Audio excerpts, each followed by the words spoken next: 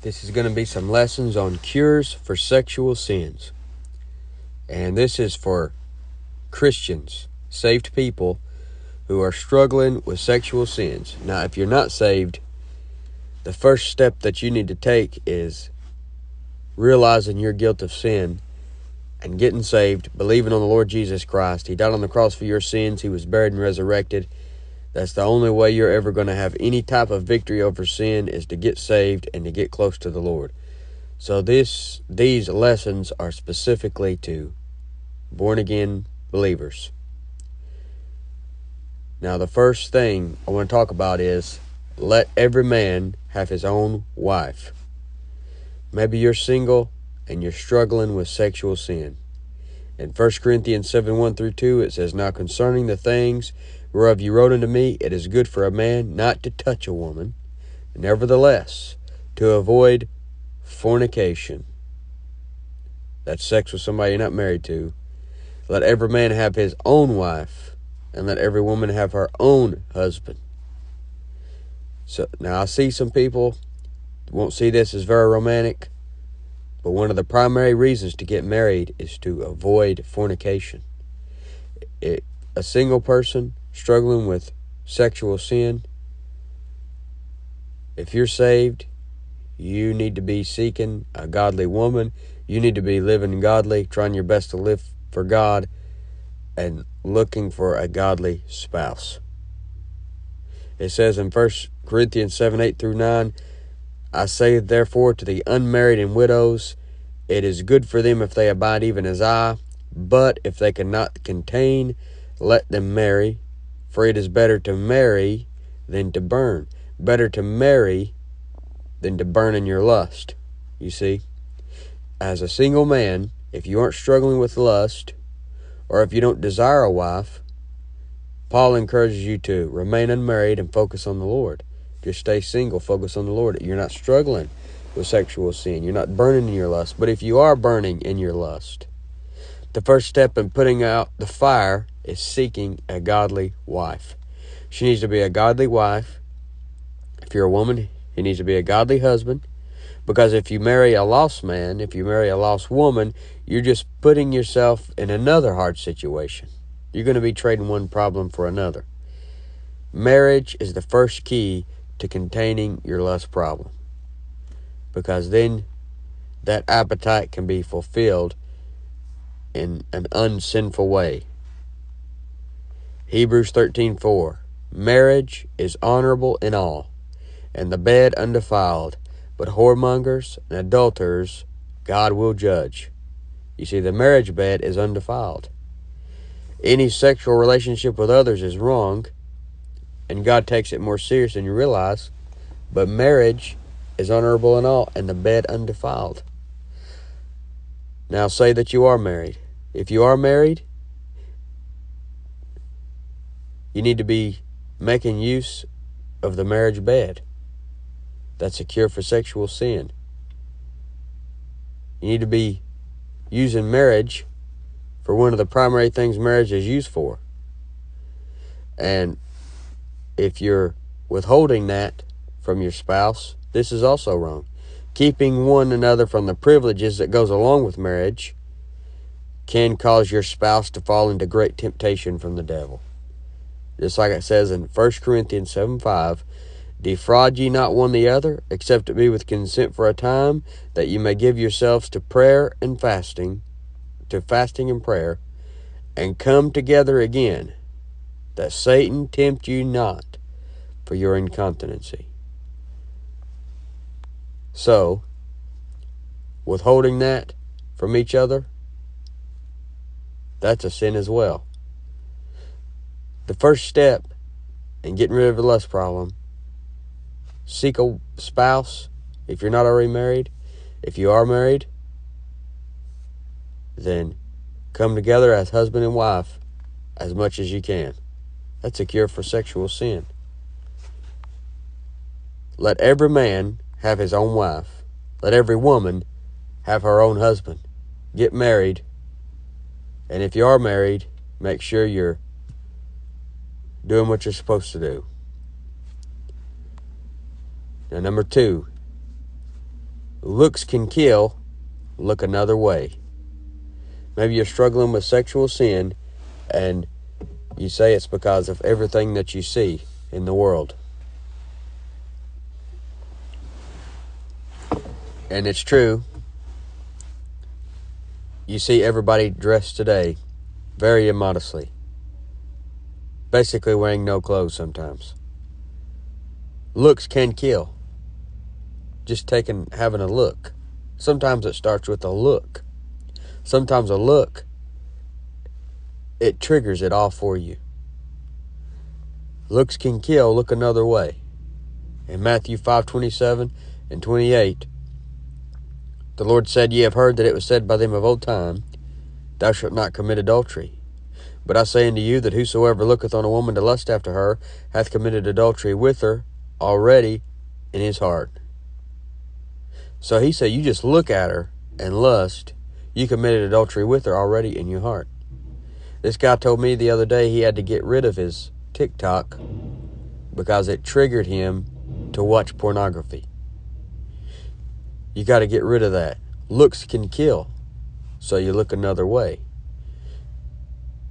If you've got this TikTok stuff, Facebook stuff, even YouTube even, if the stuff you see on there is triggering you to lust and then take it a step further and look at pornography, just get rid of it. Clear that stuff off of there. Looks can kill. Just one look can trigger you. So look another way. In Proverbs 6:23, it says, For the commandment is a lamp, and the law is light, and reproofs of instruction are the way of life, to keep thee from the evil woman, from the flattery of the tongue of a strange woman. That stuff you're seeing on there on TikTok, on social media, a woman dressed immodestly, trying to make men lust, that is an evil woman. She may be a nice lady overall to people, but she is an evil woman. That's evil. To tempt men to lust. Or a man even that's doing it. So to keep thee from the evil woman, from the flattery of the tongue of a strange woman, it says, Lust not after her beauty in thine heart, neither let her take thee with her eyelids. For by means of a whorish woman a man is brought to a piece of bread, and the adulteress will hunt for the precious life. These women get on there, and they're trying their best to get people to look at them, to get views. Whether it be for fame, attention, money, they're trying to get you to look at them. And it says, For by means of a whorish woman, a man is brought to a piece of bread, and she'll hunt for precious life. You see that? It's like she's hunting you down. And that's your worst enemy. That's one of your worst enemies in this world, is a woman that's trying to get you to lust after her, possibly commit adultery, lead you to committing some type of sexual sin, and break any type of fellowship you have with God. That is your enemy. You need to look another way, because looks can kill. It says in Proverbs 6:27, Can a man take fire in his bosom, and his clothes not be burned? Can one go upon hot coals, and his feet not be burned? Just like you can't go on TikTok and see women dancing around half naked and not burn in your lust. Just like you can't go on a bed of coals and your feet not get burned. You just standing there. So he that goeth into his neighbor's wife, whosoever toucheth her, shall not be innocent. And what happens before you go into your neighbor's wife? You looked first. It starts with a look. It says, Men do not despise a thief if he steal to satisfy a soul when he is hungry. But if he be found, he shall restore sevenfold. He shall give all the substance of his house. But whoso committeth adultery with a woman lacketh understanding, and he that doeth it destroyeth his own soul. A wound and dishonor shall he get, and his reproach shall not be wiped away. For jealousy is the rage of a man. Therefore he will not spare in the day of vengeance. He will not regard any ransom. Neither will he rest content, though thou givest many gifts. The adulteress, she hunts for precious life. The lady at work, they're trying to get you to look at her, even though she's married. She's like a hunter hunting for precious life. Looks can kill. You need to look another way. You need to let every man have his own wife. Let every man have his own wife. Let every woman have her own husband. Leave the next thing. Leave the path of evil women.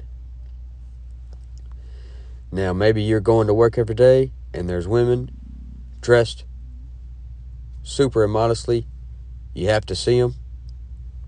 They're right there in the break room, right there as soon as you walk in. You just got to look straight ahead. Just leave the path of evil women. Don't flirt around with them. Don't stay in that area with them. Get away from them as much as you can. It's like in Proverbs 7 and verse 6. It's going to talk about the path of the evil woman. It says, For at the window of my house I looked through my casement, and beheld among the simple ones, I discerned among the youths, a young man void of understanding, passing through the street near her corner. He shouldn't have been near her corner. He went the way to her house in the twilight, in the evening, in the black and dark night, and there, behold, there met him a woman with the attire of an harlot. That's the clothes that a whore wears, and subtle of heart she is. She is loud and stubborn. Her feet abide not in her house. So she's got the attire of an harlot, and she's loud and stubborn. It says, Now she is without, now in the streets, and lieth in wait at every corner, just like a hunter, hunting for your soul, hunting for precious life. And look what it says in verse 13. She caught him, and kissed him, and with an impudent face said unto him, I have peace offerings with me. This day have I paid my vows. Therefore came I forth to meet thee, diligently to seek thy face, and I have found thee. You see, she's flattering with her lips, with her eyelids. She's got on the attire of an harlot. This is your worst enemy. You need to stay away from. Leave the paths of the evil woman. You got a woman that acts like this around you. You're married. She's married to somebody else.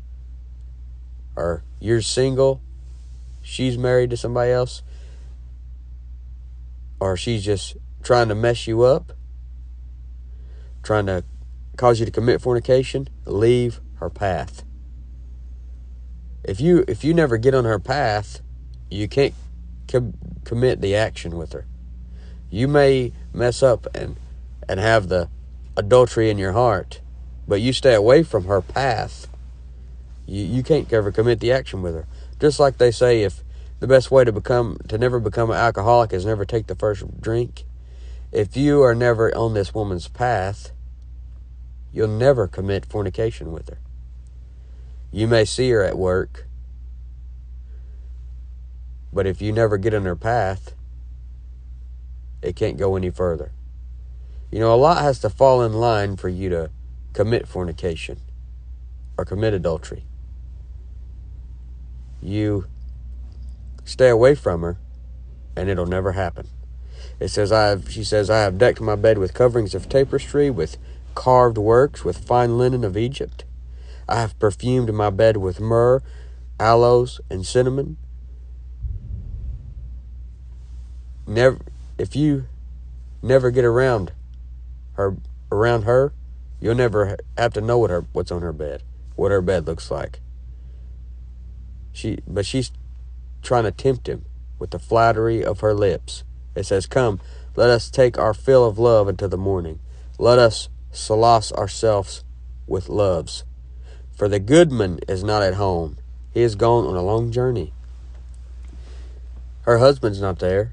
He's gone. She's trying to tempt him to come home because her husband's not there. You see, watch out for a woman that's always flirting with you even though she's married. You see, if a woman's flirting with you when she's married, why do you think that she would have a good relationship with you. If she left her husband and married you, she's going to flirt with other men while she's married to you. If she'll cheat with you, she'll cheat on you. And if she cheated with you, can you ever really trust her? Or vice versa, the other way. If a man's flirting with you while he's married, if he leaves his wife for you, he's just going to flirt with other women while he's married to you. So she says, a good man is not at home. He's gone on a long journey. He hath taken a bag of money with him and will come home at the day appointed. It says, with her much fair speech, there's those flattering lips, she caused him to yield. With the flattering of her lips, she forced him. He goeth after her straightway, as an ox goeth to the slaughter. Just like an animal going to get slaughtered. That's the way you are when you let this whorish woman hunt you down. As a fool to the correction of the stocks, till a dart strike through his liver. You remember those fiery darts of the wicked that Ephesians 6 talks about? You got to have up a shield to withstand the evil woman. The shield of faith. You got to have the sword of the Spirit. You got to have that whole armor of God. This isn't just a regular enemy here. For a man, this is one of your greatest enemies here. It says, as a bird hasteth to the snare, and knoweth not that it is for his life. It says, hearken unto me now, therefore, O ye children, and attend to the words of my mouth. Let not thine heart decline to her ways. Go not astray in her paths. Leave the path of the evil woman. If you don't even get on her path, then how can you see what her bed looks like? If this guy had never been on her path, he would have never went to her bed that was perfumed with all this stuff. Look what it says. For she hath cast down many wounded. Yea, many strong men have been slain by her. You see all kinds of strong men slain by a woman. Think about Samson. Woman got the best of him. You think about David. Even though it wasn't a wicked woman he got with necessarily, a woman got the best of him. Solomon, his wives took away his heart.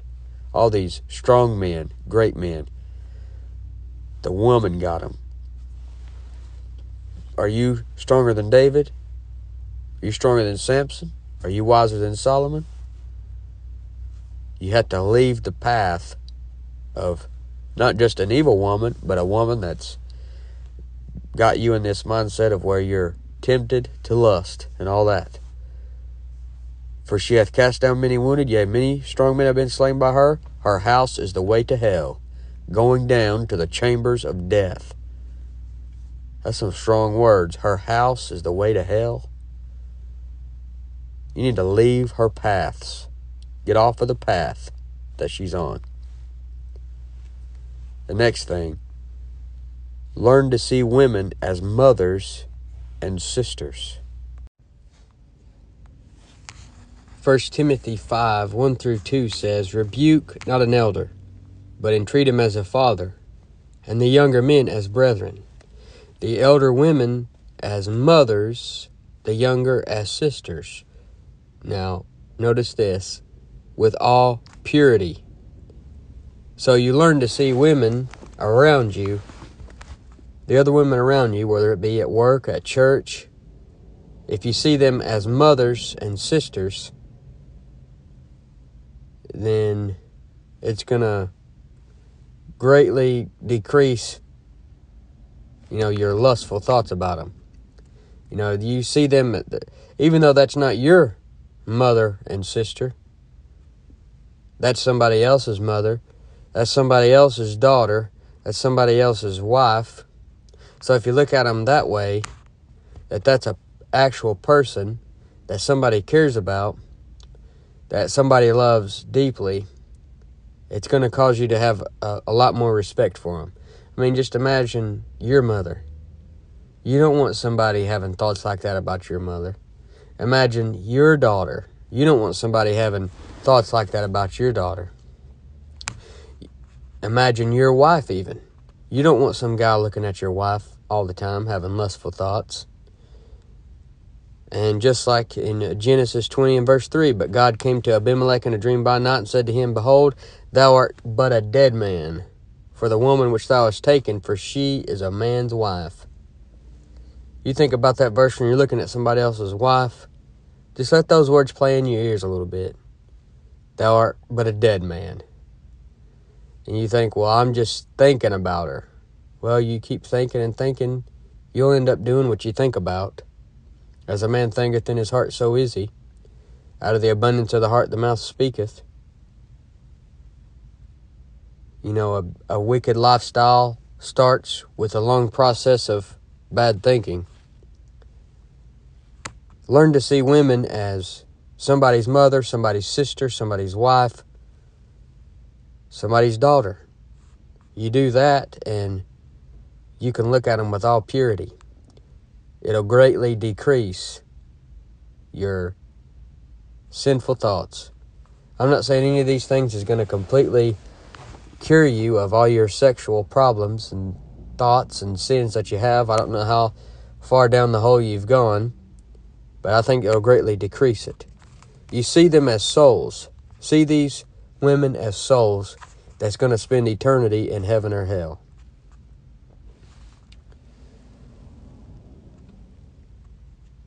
The next thing, lasciviousness takes everything you have. So give your everything to God instead. You see, whatever you are addicted to, it's going to take everything you have. So you might as well addict yourself to God. Give everything you've got to God. It says in Ephesians 4:19, who being past feeling have given themselves over unto lasciviousness. You can give yourself over to your sexual desires and all those wicked thoughts that you have. Who being past feeling, you get past feeling after a while when you give yourselves over unto lasciviousness. That it's looseness, lustfulness. Many people give themselves over to their lustful desires of their flesh to the point to where they're past feeling. They don't even care about the other person's feelings anymore. And you get into just horrible, gross sin. Beyond homosexuality, beyond pornography, more into they cross over into they can't even get their desire appeased anymore. So they get into more extreme stuff, like the murder, rape stuff, and all that type of thing. The child pornography stuff. You get to where you're past feeling like an animal. You don't have no feeling for the person you're going after anymore. The devil wants everything you have. He wants your life. He wants your lifestyle, your minute, your second, your hour, your years, your soul. And if you're going to start chopping away at your sexual sin, then you need to give everything to God. Lasciviousness takes everything you have, so give your everything to God. Imagine your life like an hourglass. Each second, you have a grain of sand going down to the bottom. So say to yourself, you're going to use each grain of sand for the glory of God. Ask yourself before you do anything, does this please God? Does what I'm looking at please God? Does this website please God? Does this thought I have please God? Does this decision I'm making please God? Each grain of sand. Does each grain of sand please God as it's going down to the bottom? When you wake up in the morning for work, it's quiet. Give that quiet time to God. On your drive to work, that's more time for your thoughts to run away with you. Give those thoughts to God. And 2 Corinthians 10:5, casting down imaginations and every high thing that exalteth itself against the knowledge of God, and bringing into captivity every thought to the obedience of Christ. So this is part 1 of Cures for Sexual Sins. We'll pick up with part 2 later.